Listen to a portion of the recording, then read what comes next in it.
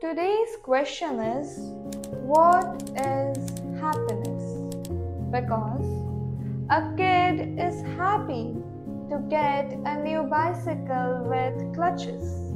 Another kid is happy to be able to walk without crutches. A mother is happy to have her son back from borders. Another mother is happy to send her son study abroad. A woman is happy to marry the love of her life. Another woman is happy to raise her child without a father. Everyone has a different story. I like to believe a happy one, because happiness is not a gift of God. Happiness is a decision. Your story can be anything.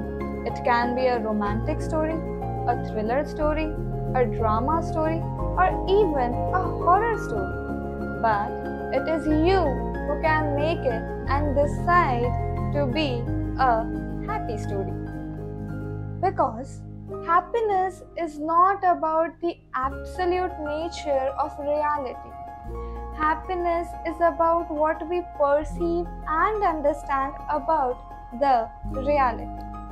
In fact, top theoretical physicists conclude that reality is not objective.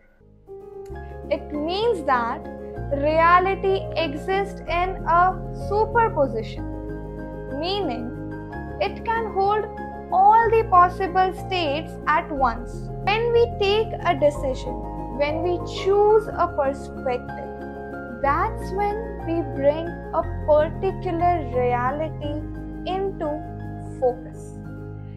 That choice, that decision, and that realization is what trigger our emotions. Okay, but what is the moral of the story?